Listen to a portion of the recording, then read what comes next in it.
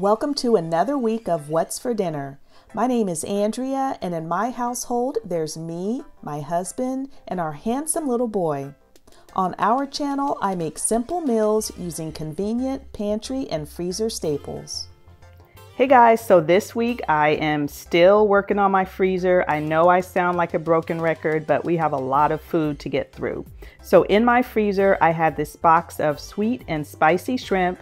I picked it up a while ago from Costco, and you get two little kits inside. So you get two packets of shrimp and two packets of the sweet and spicy sauce. So I just prepared the shrimp according to the package directions for the oven.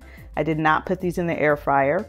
And then I am also using some Flavor Up from Campbell's. It's a savory mushroom and herb. It's kind of like a bouillon. It's like a cooking concentrate. So I use that on my fresh baby broccoli. So I've got the baby broccoli on the side, serving the shrimp over a bed of white rice.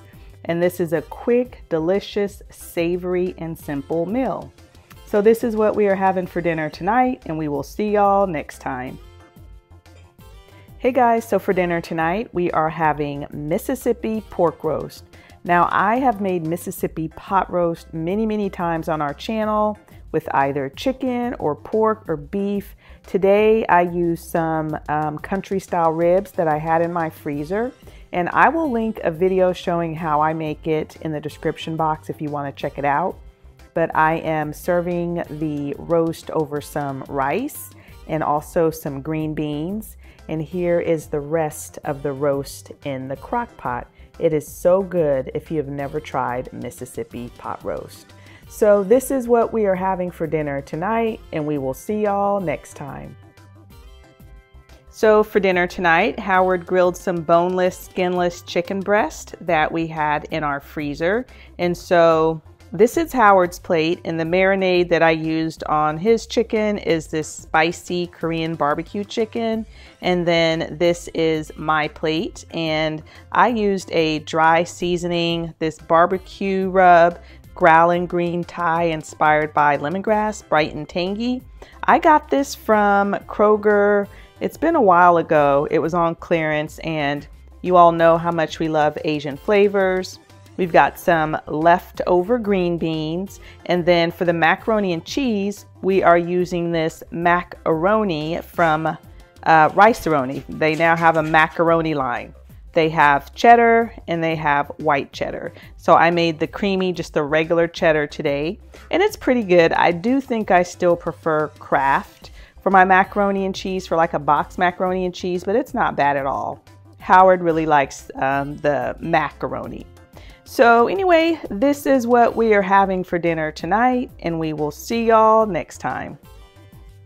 Hey guys, so dinner kind of snuck up on me tonight. Thankfully, I had these Italian sausage ravioli in the fridge. I picked them up from Aldi, I don't know, maybe a week or so ago. I had to run in there and I happened to see these. So I just prepared them according to package directions.